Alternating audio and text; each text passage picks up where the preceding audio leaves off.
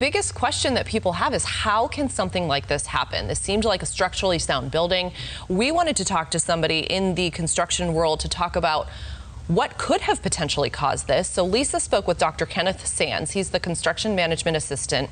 He's a professor at Florida Gulf Coast University's Whitaker College of Engineering. So she picked his brain on what could have possibly led to this. Take a listen. First of all, Dr. Sands, thank you so much for doing this for us this morning and for joining us. We appreciate it. The first thing I wanted to ask you is what could cause a building like this, a condo building, to collapse like this? So for a building like this to collapse, it could actually be a number of things. And even though this is not particularly my area of expertise, I've been involved with construction in a number of different ways to understand that it could be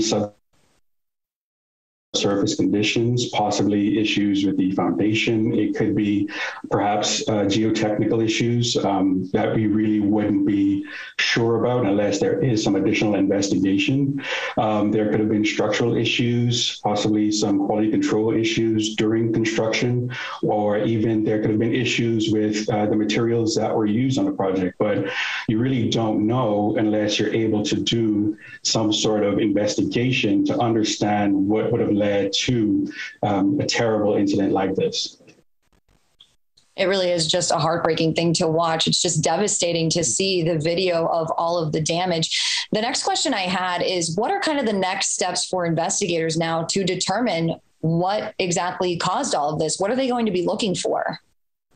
So some of the things that they quite possibly will be looking for through an engineered failure analysis will be taking a look at possibly what some of those, again, subsurface conditions would be. So what were the soil conditions? Were there any particular settlement over time just because the building itself, it provides a static load to the ground. So what's happening is quite possibly there may have been some unequal distribution or unequal settlement of the structure that could have led to this just based off of how everything looks.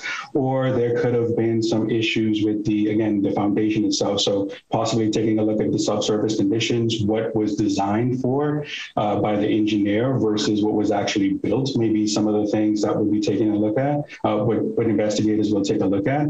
And I think that that approach will help them to get a better idea of what some of those issues may have been that would have caused such a devastating event like this. But starting with that, quite possibly will be the approach. I mean, I'm not an expert in this area, but that's probably where I would start if I was teaching my students. Look at that first, and then start to move into other areas regarding quality control. What happened when materials were actually installed, or what types of materials were installed, and what techniques were used for the installation as well. But I would start off with taking a look at what was in the geotechnical report, what the initial information was that was provided, and then what happened after that.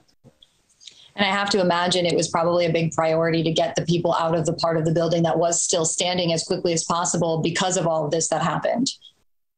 Yeah, definitely. I mean, you definitely want to be able to get everybody out before any additional issues would occur. And I would imagine that those who would be in condos or buildings within that area would actually be given some sort of fair warning, or would be removed from those buildings as well until that investigation can be, at least the initial investigation of what happened, possibly subsurface, that information would be able to come to light so that they can feel a little bit more comfortable staying where they are or residing inside those spaces.